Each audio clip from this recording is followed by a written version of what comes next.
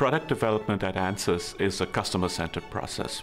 The customer tends to drive in a very significant way our overall strategy. But as products and processes have gotten more and more complex, so have the customer needs to model these phenomena. We have more CFD experts and more application experts than any other organization the world over. Ansys has been a market leader for a very, very long time. Between Fluent, CFX, and other Ansys codes, we have a wide range of models that can cater to the customer needs. We put our customer right in the middle of driving everything that we do in product planning.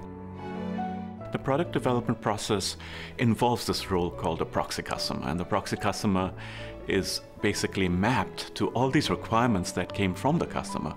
So his or her role in the development process is to ensure that the voice of the customer is continually present. That helps us understand their problems, helps us understand their needs, helps us understand their workflow.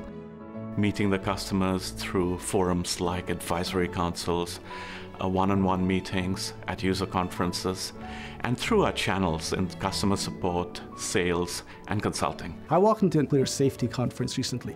If you look at the papers that are presented on simulation, you will see that now, and I can say this with confidence, 95 to 98% of the papers are Ansys simulations. We are visiting customers, we are talking to them often on the phone. And our internal research and development efforts, coupled with the collaborations that we have with thought leaders outside the company in academia and scientific organizations, are brought together to discover to ourselves what is possible. We are going to make sure that your evolving CFD needs are met for years to come.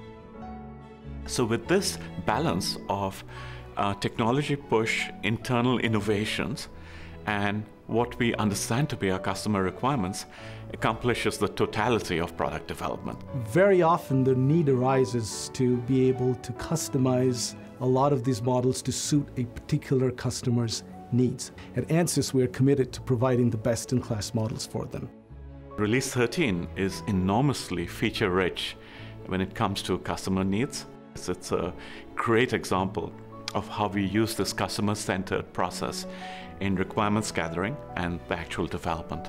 I can point to how major areas like fluid dynamics, structural mechanics, and electromagnetics, and hold my chin up and say that we delivered primarily to our customers' requirements in this release.